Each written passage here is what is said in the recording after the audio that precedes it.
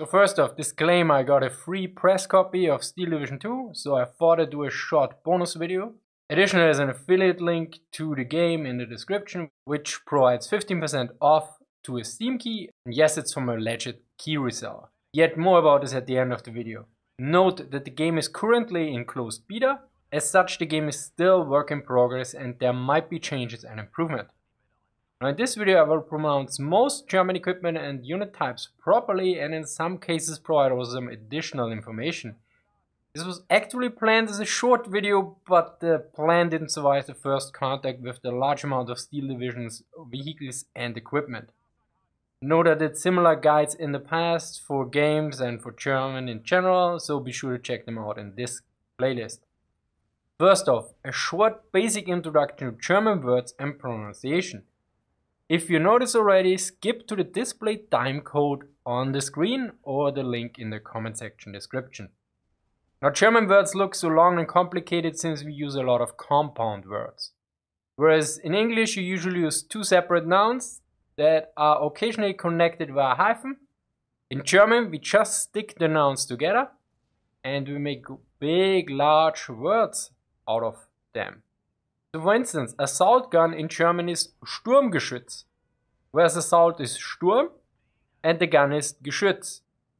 Note that Sturm also means storm, the weather effect, not the X-Men character. Another important issue is that in German we pronounce the E like it is pronounced in the English word hen. Because if there's an I followed by an E, the E becomes silent, yet it means that the I is spoken slowly. So it is Krieg, not Krieg, which is the German word for war, by the way. And probably the best word that contains both forms of the German E is Kriegsmarine.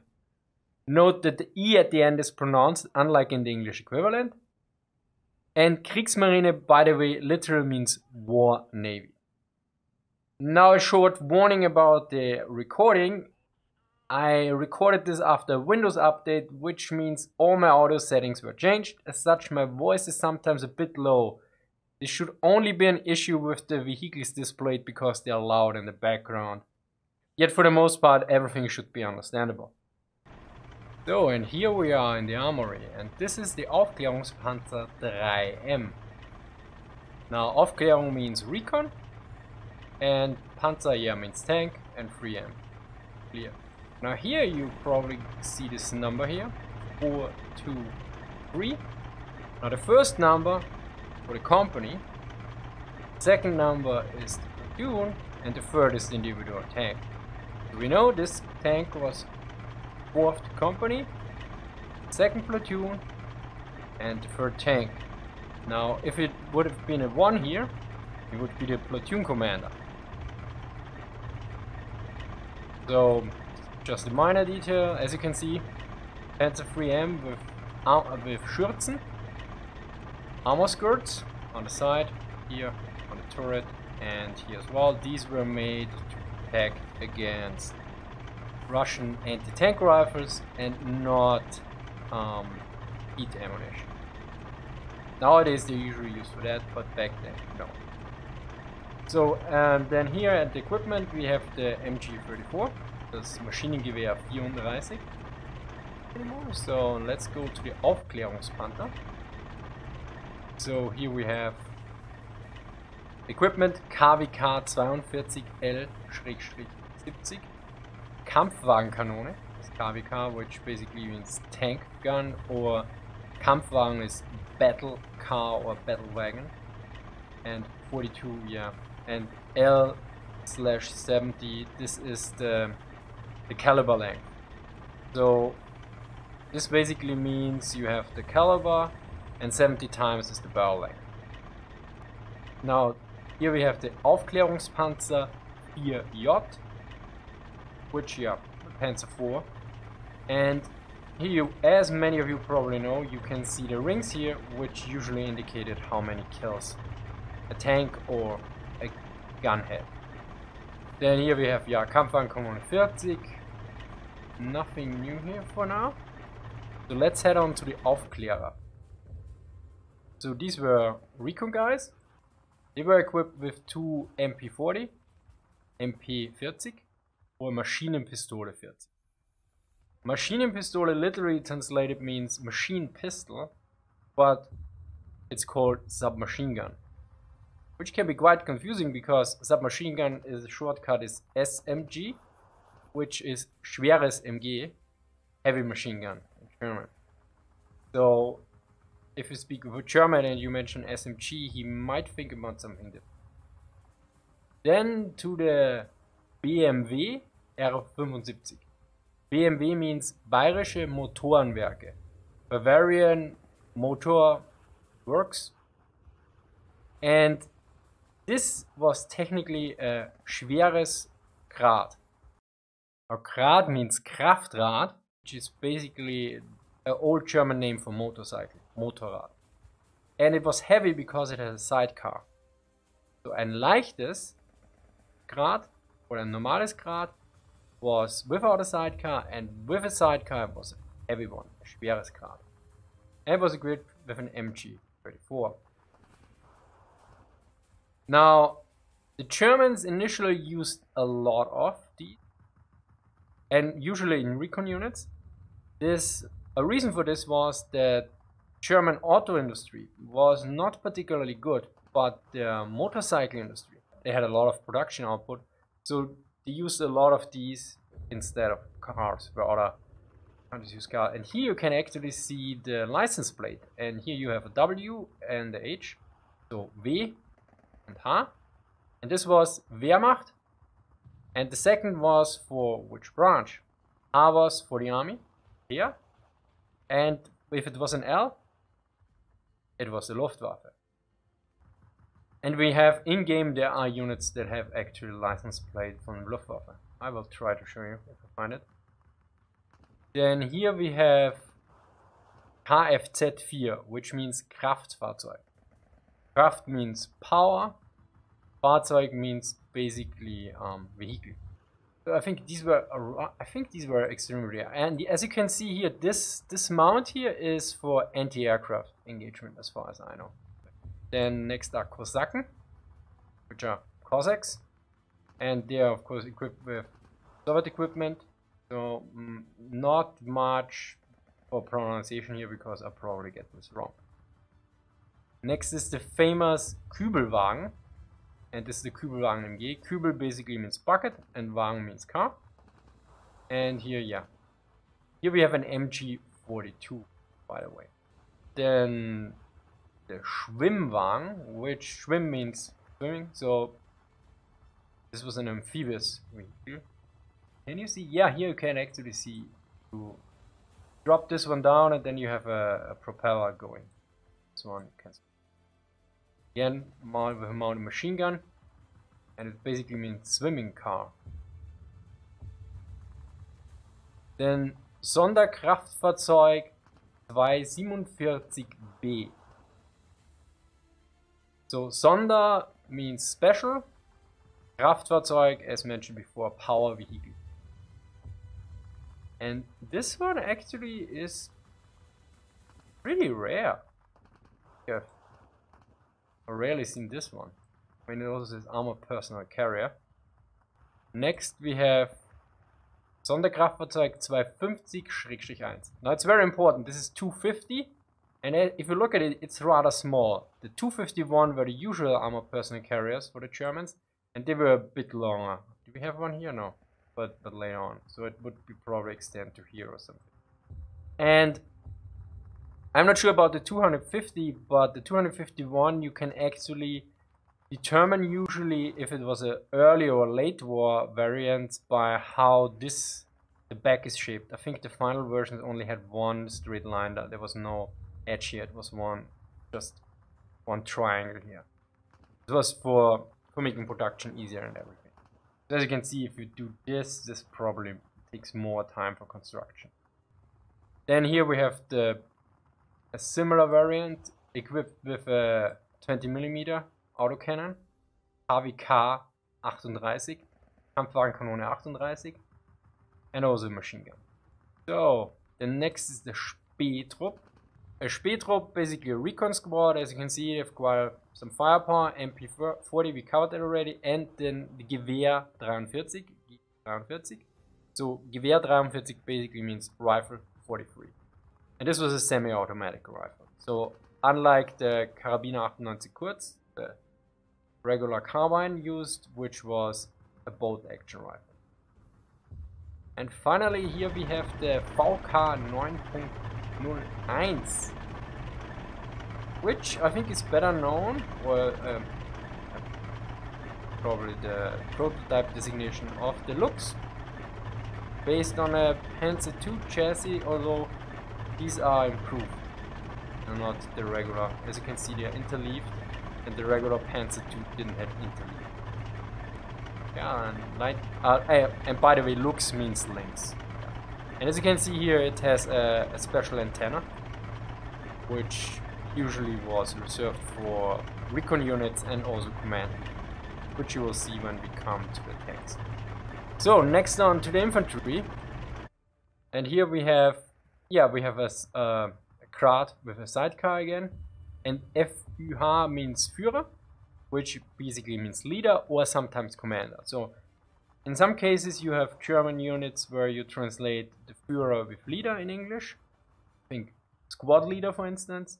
But for instance, in German you say also Kompanieführer, and in English you say usually company commander.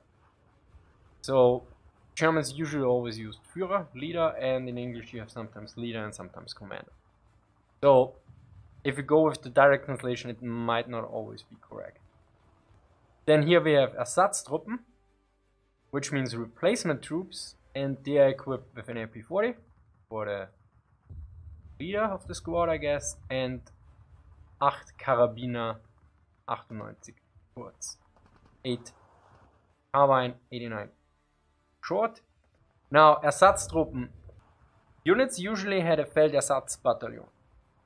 This is where they trained their troops that were brought in from the home front and then give them the final training. You could say green troops basically, and not fully trained yet. Now the next are Feldgendarmerie, which is basically the military police, and it means field gendarmerie, so field police or military police, and they were also called Kettenhunde, which means chain dogs, dog chains, and you're probably gonna ask why, and you actually can see this here. You see this big plate here? This signified that they were of the Feldgendarmerie, and this was with a chain hung around their necks. This is why they were also called Kettenhunde. So next is the Grenadierführer, so basically a leader unit. And yeah, here we have a new weapon, Nebelhandgranate, which means smoke hand grenade. Then we have Grenadiers, and the DP here, I don't think it's official, this is more in-game. It refers to the machine gun, to the Soviet DP-20. Now they're also equipped with a Soviet submachine gun and a Panzerfaust 60. Panzerfaust is armored fist, you could also say tank fist, but yeah, armored fist is actually more correct. I noted this incorrectly in one of my videos, because there's actually a publication, a Wartime publication, which I didn't had access at the time when I did the video, and it's more like armored fist. The problem is it can mean both. There's actually the meaning sometimes changes with the terminology, which I will go into when we come to the Panzerschreck. And the 60 here, the 60, means the range. So there was also a Panzerfaust. I think the first one was 30, so 30 meters range, and then a 100, and I think a 150, but I don't think that saw production. So next are Jägerpionier. Now Jäger basically means hunter. Jäger were usually light infantry. They were, and also to a certain degree, elite troop. Not necessarily was semi-elite. So Fallschirmjäger, for instance, parachute, airborne troops, and Pionier is engineers. As here they're called assault engineers. They're equipped with weapons view. Oh, this one is new. Gebaltilano, which is a bundle charge, and this is basically the regular Stielhandgranate, stick hand grenade, but with additional charges. So you took the head of the stick grenade. I think there are 5 or 6 around, bundled around the one stick grenade in the center. Then here we have Osttruppen, which means East troops, and these were basically voluntary, or well, not necessarily voluntary troops that were pressed into service by the Wehrmacht, usually from various regions occupied. Then engineers, Pioneer, and they have, yeah, same equipment as usual. So there's a difference between Pioneer and Sturmpioniere, which we have done here. Yeah, I will cover them there. Then here we have Pioneer SVT, which also is an in-game designation because they were equipped with the semi-automatic rifle of the Soviets. So this is basically Soviet equipment, except for the Gebaltilano. Then here we have the Pioneer Führer, which is basically the engineer leader. Then Panzergrenadierführer. Now Panzergrenadier is a bit tricky. They were originally called Motorisierte Schützen, motorized riflemen, and then later renamed into Panzergrenadier. Panzergrenadier is usually translated with mechanized infantry. The direct translation would be tank grenadier. Now, the problem with Panzergrenadier, as I pointed out in many of my videos, is they had basically 2 variants. The one which were just motorized, they were trained to fight with tanks, but they had no access to armored personnel carriers. And then Panzergrenadiere gepanzert. These were those guys that were actually in units with armored personnel carriers, like the Sonderkraftfahrzeug 52. Panzergrenadier does not necessarily mean it was mechanized infantry, but it meant these guys were trained to fight with tanks in coordination, which is very important because regular infantry had quite troubles fighting with tanks because they usually overestimated their capabilities. Now here we have Reiterjäger, which basically Reiter means rider and Jäger means hunter. So yeah, these were basically probably cavalry units at one point. And the same here, we have them equipped with the MP44, the Maschinenpistole 44, later known as the Sturmgewehr 44. So submachine gun 44 or assault rifle 44. And then we have a Reiterführer, which is basically the rider leader or cavalry leader. Then Stoßtrupp. Stoß is basically the thrust, and it's an assault squad. So yeah, and they were equipped with a mixture of, in this case, of Soviet and German equipment. And finally, Sturmpioniere. Now, Sturmpioniere were specially trained assault engineers, and you probably know them best from the German movie Stalingrad, when they brought in Sturmpioniere into Stalingrad. These were special trained units, and as far as I remember, the largest size of them was battalions.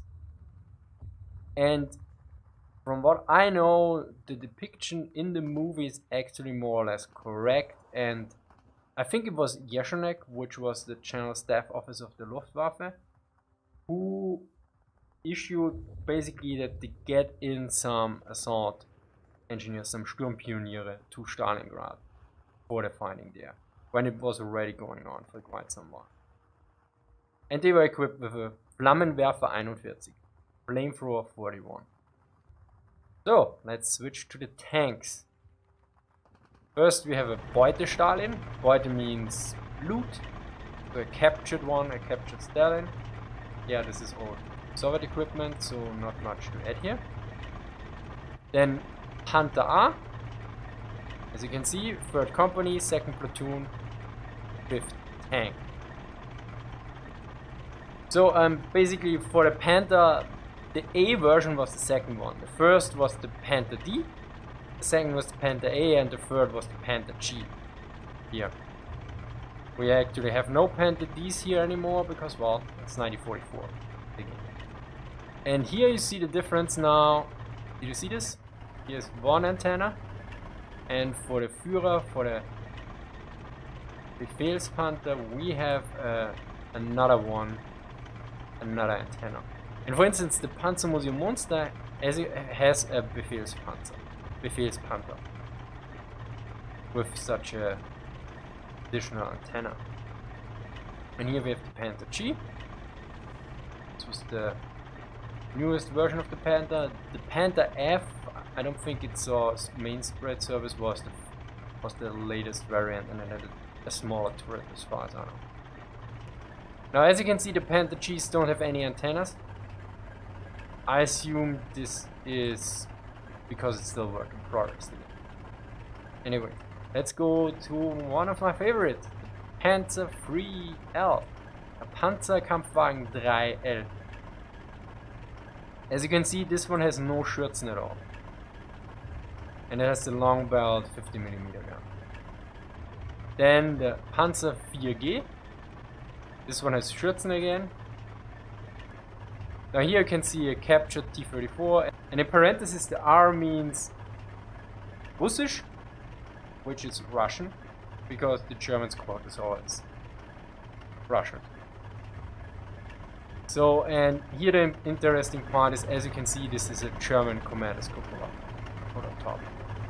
So this is what the Germans usually did. If they modified them, they put their own commander's cupola on there. Now here are one of the favorites, the Sturmgeschütz 3G, the Sturm 3G. Here you can see the gun mantler, and this is called a Saukopfblende. So Saukopf means pig head, and Blende is basically the mantler. So yeah, this was the pig head mantler variant. The other ones previously were not like, this is cast ammo, I assume, yeah, and the others were usually welded armor, like the other stuff behind this. Then the same as a lead vehicle, and here we have, yeah, the all-time favorite, the Panzerkampfwagen 6 Ausführung, or Tiger E in this case. Well, so much for the tanks. Let's go to the support units. And here we have the command variant of the Sonderkraftfahrzeug 251. Then we also have a Sturmgeschütz 3F. As you can see, this one has not a Saublende. This one has the more edgy version of the gun mantler. And here we have, here we don't have a KWK, we have a Stuck, a Sturmkanone. So this basically, Sturm means assault, but also storm. But in this case it means assault. So this is an assault cannon in the assault gun. Then here we have a replacement machine gun. As you can see, it's called a Schweres MG 34 because it's on a tripod.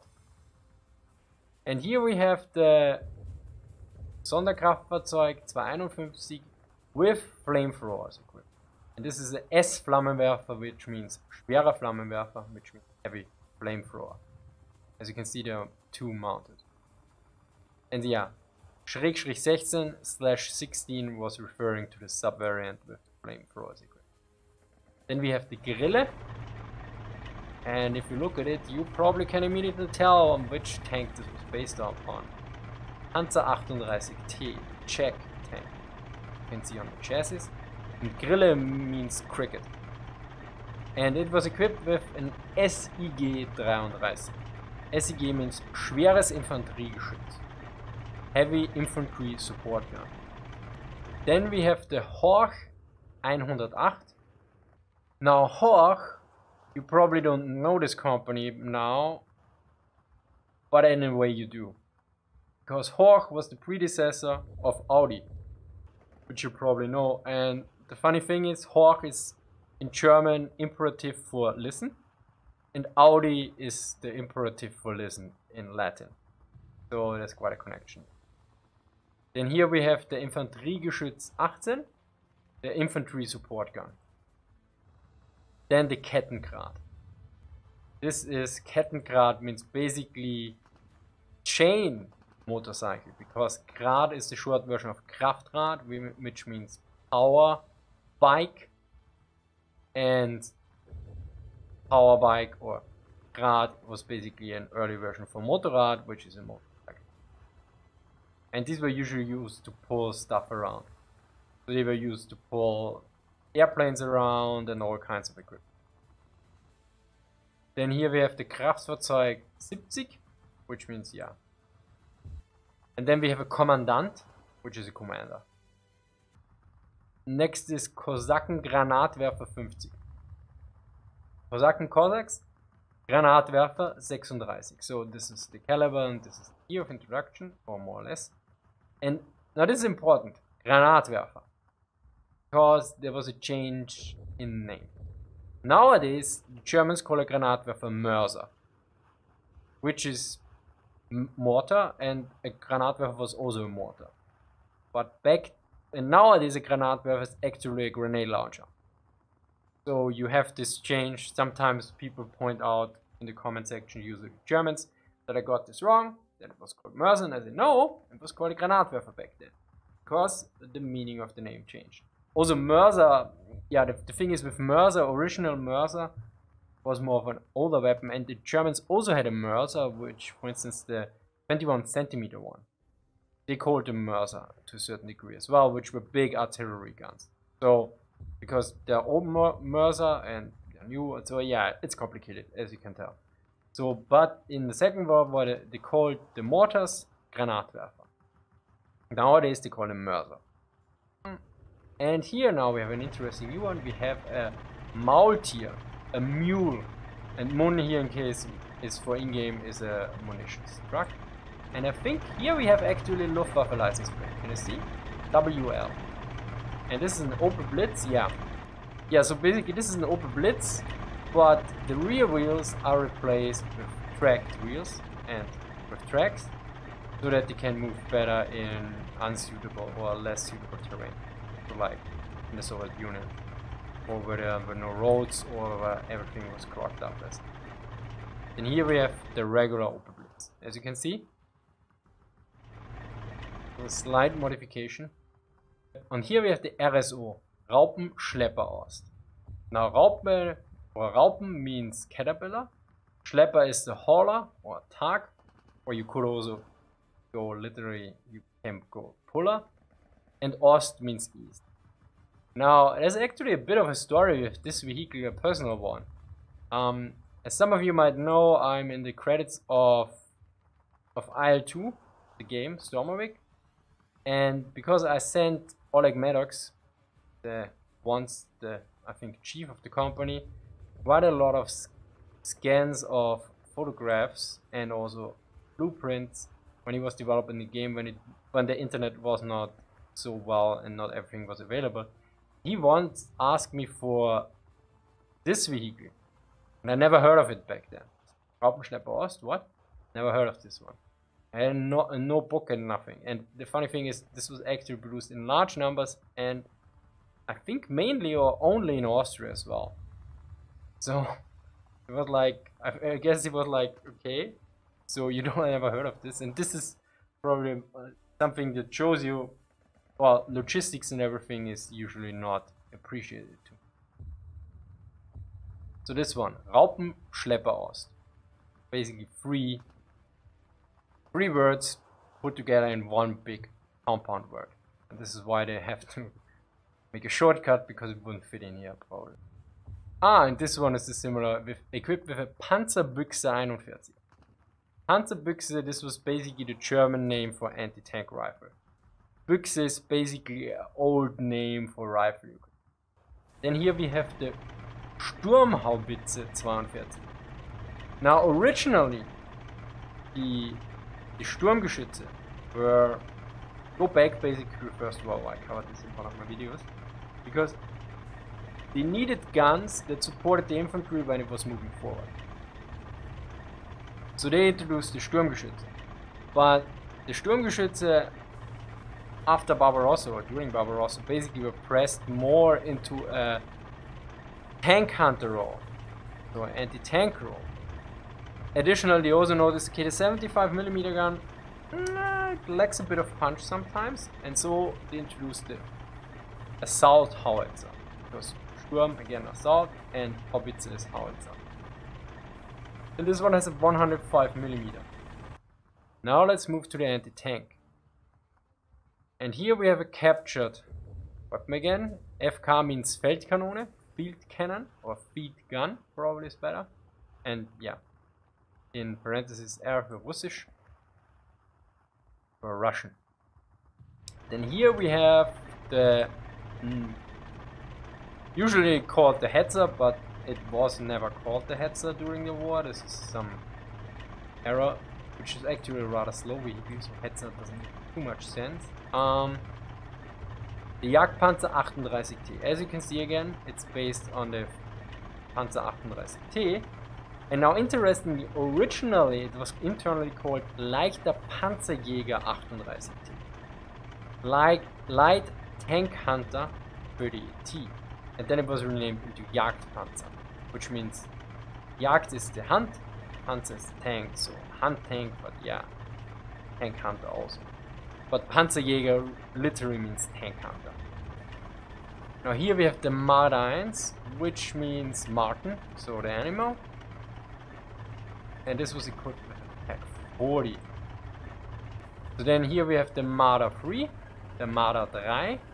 As you can see again, Panzer 38T chassis, and equipped with a Soviet 76mm gun, which the Germans usually called Ratschbum, from the sound it makes. So you can't really translate Ratschbum, I think.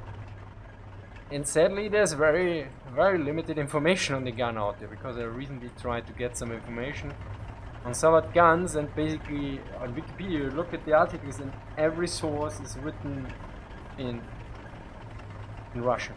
I also asked some people who know more, and they also said, yeah, they're basically only Russian books. Oh, yeah. If you know a good English or German book on Soviet guns, please let me know in the comment section. Then here we have a captured Soviet 45mm gun. So Pak, Pak means Panzerabwehrgeschütz, which means anti-tank gun, or literally anti-tank cannon. Then why this is still used in 1944, I don't know. This is the Pak 36, 37mm gun. Already in 1940 and 1941 was called Heeresanklopfgerät, Army door knocker device, because against heavy tanks it was not really suited. I mean, as you can see, this thing had a high tactical mobility, because it was rather small and not so heavy, so these 2-3 guys could move it around rather fast. If you compare it with this one, for instance, you can see the trouble, and if you go with this one, yeah, you really can see the difference in tactical mobility. So this is the Pak 40, 75mm, and here we have the Pak 43, Pak 43, 88mm, 88mm. This was basically, this was the anti-tank gun version of the famous or infamous Flak 88, Flak 36. Which brings us to the anti-air guns, and here we have the Flak 38, 20mm. So Flak means Flugabwehrkanone, which means anti-aircraft cannon, and yeah, or gun. Then we have the Flak 41. Now this is not only the Flak, this is also the Flak with the Sonderanhänger, which is the special trailer. This was specifically built for this gun. And you could fire it while still mounted. I mean, this one is semi-deployed, because if you deploy it fully, you have these sponsons out there, and you have those in the back. So they are deployed to the side, but not to the back, as you can see here. But you could also fire it to a limited degree if it was still mounted on the trailer completely, but not against air targets, against ground targets, and those two. Also the angle was limited. And these cables here are for connecting with the command device and everything, because they were usually set up in a special way. Something I will cover in a future video. So yeah, and this variant has the ground protection shield mounted. Then the Flak 43 37 mm, the Flak 43 37 mm. Then the Gepard, and as you can see again, Panzer 38T, and with the Flak 38. And then here one with a Flak Vierling, with a quad Flak. But yeah, Vierling means quad. Now here we have Batterieführer, the battery leader or battery commander. Then here we have the Beobachtung, so yeah, observation plane, Gieseler Storch, Storch is the Stork here. And in this game it commands off-map artillery, namely the Mörser, mortar, 18, 21 centimeter. So these were the heavy artillery the Germans used, or some of the heavy artillery. Okay, then we have the Beobachtungskübelwagen, so artillery observer, yeah. And with the leichte Feldhaubitze 18 M. And again for... Oh, this is interesting. Can you tell which one this is? It's K532, Klammer F. So K532, parenthesis F. So this was originally a French artillery gun. The next one, the Kanone 18. Oh, here we have a Scherenfernrohr, a scissors binocular. This is the Kanone, the basically Canon 18. And here we have artillery observer. Yeah, here they're called Beobachter, usually they were called vorgeschobene Beobachter, forward observers. And they were equipped with an MP28 Bergmann. Bergmann is a name, but it literally means mountain man. And yeah, submachine gun 28. Then here French field gun, Feldkanone 231 F. This is, yeah, 1897. And so then the Granatwerfer 42. And then of course the Hummel, based on a Panzer IV chassis. But this could actually be, there was at one point the idea to have one unified chassis for the Panzer III and IV, the Panzer III 4 chassis. Could be this, it's, I have to read up on this more, it's some detail. So Hummel means bumblebee. And as far as I know, this was not an official name, but nobody cared. And it has the Schwere Feldhaubitze 18. So this was the 150 mm artillery. Yeah, but let's look at the Wespe. You can see this is based on the Panzer II chassis. Self-propelled artillery, or Panzerartillerie as the Germans call it, basically tank artillery. And this one has the 105 mm, like the Feldhaubitze 18. And then here we have the Wurfrahmen 40. Now Wurfrahmen means basically throw frame. Yeah. Sounds very, very nice. The Wurf is throw or throwing, and Rahmen is frame. Hier sind sie Sprenggranate. Spreng is the explosion and Granate is the grenade. Or in this case it would probably explosive projectile or shell. Then here we have the leichte Feldhaubitze 18M. So this was basically the standard German artillery gun for infantry throughout the whole war. These were in the leichte Abteilungen, in the light battalions. Now the Germans used for tanks and for artillery. They didn't use battalion, they used Abteilung, which directly translated means detachment, but due to we know which size they were, they're usually translated with battalion. Or sometimes people know both. So, but detachment is often not not determined in size, whereas battalion is usually also was Abteilung. although there were some minor differences. So. Then the Schwere Feldhaubitze 18, which was part of the Schwereabteilungen, the heavy battalions. This I covered in both these guns I covered a bit in my artillery video, which if you haven't seen it, you should check it out because it's all done on primary source. And here we have the Schwere Kanone 18 100mm. So from what I know, these were longer. These had a longer range and were usually used for counter battery fire as well. Finally, to the air units, this one is the AR-66C, which is for Arado, which you probably best know for the Arado 6-4, the German jet bomber. Now here we have the Dornier 215B, Dornier 215B4, equipped with an MG 15. Then we have the Dornier 217, and as you can see, this one is a night fighter variant, Nachtjäger, and the Focke-Wulf 190 A8.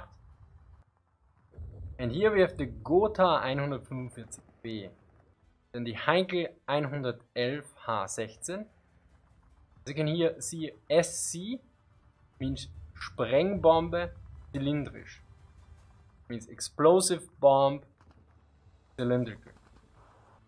Then the famous Stuka. Stuka is short for Sturzkampfbomber, which basically means dive bomber. And this one is the Junkers 87E3. Junkers 78-3. And here you have an MG 81Z. Now the Z means, if you look closer, you can probably tell these are two barrels, it means Zwilling, twin. Then the D5, you can see with the 20mm in the wings. Now this is the Abwurfbehälter 250.